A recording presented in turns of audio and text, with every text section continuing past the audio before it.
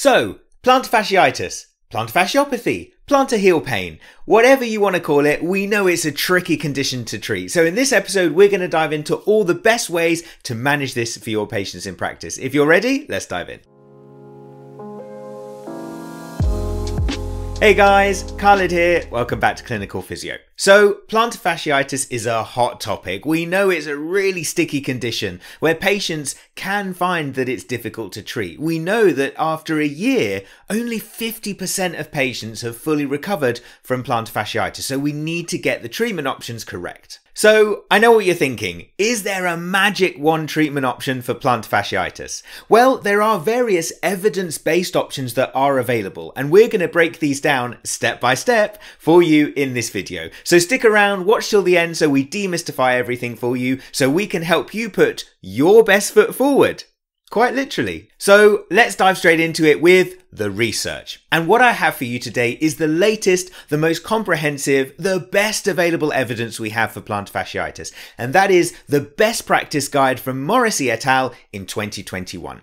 Now, this brilliant research group developed a best practice guide. And this means that they developed a piece of research that combined patient values, experience of clinicians, and the best available evidence to draw its conclusions on the treatment options for this condition. So let me bring you the highlights. The best 3 treatment options suggested as the core approach for treating plantar fasciitis revolves around stretching exercises, taping of the foot, and education for patients. And what we know from Morrissey et al. Is that rather than using 1 or 2 of those options, we need to combine all 3 of those options as the core approach to get the best results for our patients. So let's talk about each of those options, starting with stretching. And the first thing to say is that this is not calf stretching. This is specific plantar fascia stretching. And the way I would do this is as you can see here on the screen, where we cup the heel, we cup the toes, particularly the first toe,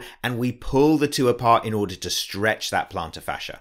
Now, this needs to be done on a daily basis, and it's crucially important that patients know how to do it. Now, whilst the best practice guide didn't give us an exact frequency for reps and sets, what I like to tend to suggest is 30 to 60 seconds of this stretch on the affected foot regularly through the day, particularly first thing in the morning before the patient gets out of bed, because that's a really irritable time when patients have plantar fasciitis. So the second option within this core approach, taping, and in particular a form of taping called low dye taping. This should be done by the patient every day for 4 to 6 weeks, and so therefore educating the patient on how to do the taping is of course vital. So as you can see here, this is low dye taping, and the way that we do this, if I could take you through it just briefly, is in figures 1 to 3, wrap a piece of tape around the posterior ankle from the medial side to the lateral side.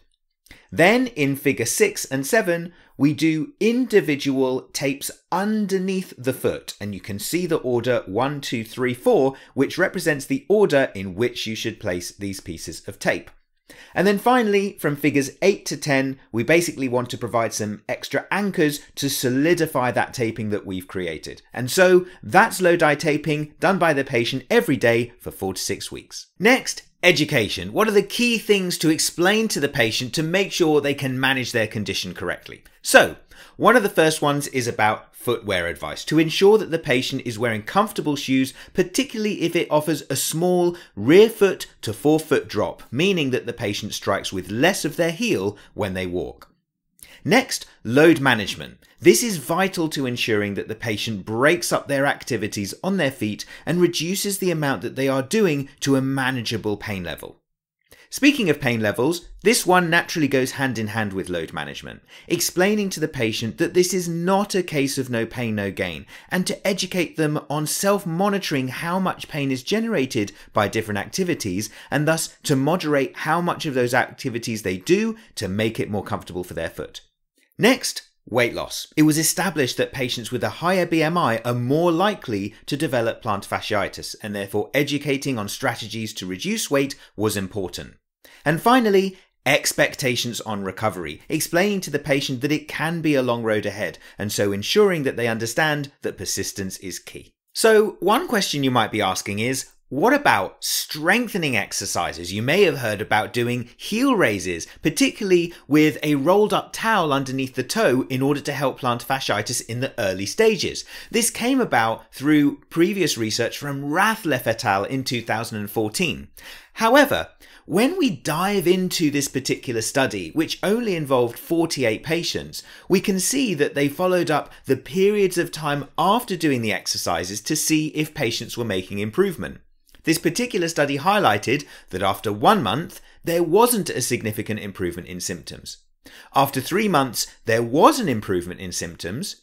However, at 6 months and 12 months, there wasn't an improvement in symptoms, highlighting that overall, there may have only been a minimal effect when patients use these kind of exercises. Then we have this systematic review from Huffer et al. In 2017, which aimed to really establish, do strengthening exercises help patients with plantar fasciitis? They looked at 7 different studies, including the one we just mentioned from Rathleff et al. And unfortunately, they came to similar conclusions that really there's no evidence to suggest that strengthening exercises do help patients with plantar fasciitis. And naturally, strengthening exercises didn't feature in Morrissey et al.'s review in 2021. And guess who was part of the research group? The brilliant Michael Rathleff. And that just goes to show me that perhaps it isn't a frontline treatment option for patients with plantar fasciitis. If I've used it in the past, I think I've found that it just irritates a patient's heel even further. So personally, I don't use strengthening exercises anymore for plantar fasciitis in the early stages,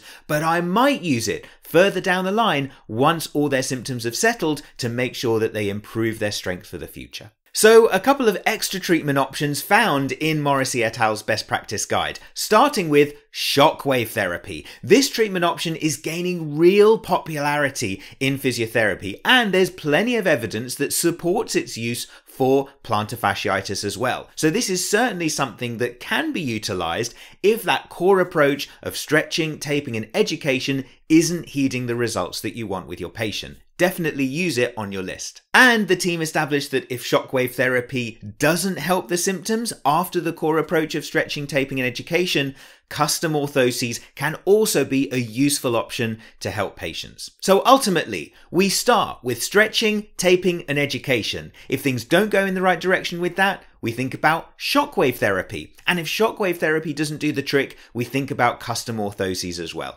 There is a really great summary for what we do with patients with plantar fasciitis.